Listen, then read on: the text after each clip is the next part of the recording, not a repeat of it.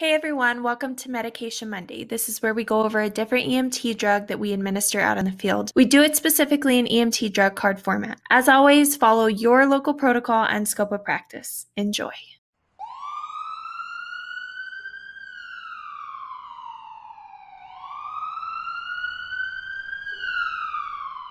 Today's medication is called Digoxin. It falls under the class of inotropic agents and cardiac glycosides. The mechanism of action is that it inhibits the normal function of the sodium-potassium pump, and it increases the intensity or force of cardiac contractions and slows the impulses being conducted through the AV node. Your indications are going to be heart failure, atrial fibrillation and atrial flutter with rapid ventricular response, and re-entry SVT. I will say this is not a common medication that we see given on the ambulances, but it is a medication that you may end up seeing given in flight medicine or on long distance transports. As always, before we get into dosages, make sure you abide by your local protocol and stay within your scope of practice. The dose is going to be 4 to 6 micrograms per kilogram over 5 minutes. And the second and third boluses are 2 to 3 mics per kg at 4 to 8 hour intervals. And pediatrics, it's just not recommended out in the EMS field. Your contraindications are going to be ventricular tachycardia, ventricular fibrillation,